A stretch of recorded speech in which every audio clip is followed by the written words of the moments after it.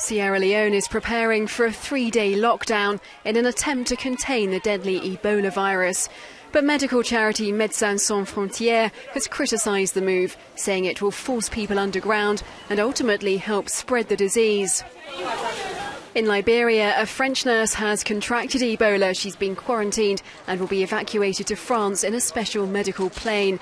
Meanwhile, the government in Liberia is calling on other countries to follow the US's lead after President Obama pledged to send troops and build treatment centres.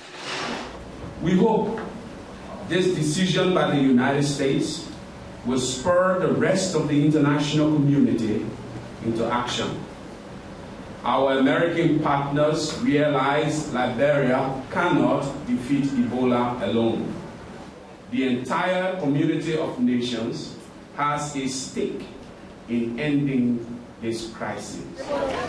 In neighbouring Ivory Coast, which has so far avoided any Ebola cases, education campaigns are underway to fend off the disease.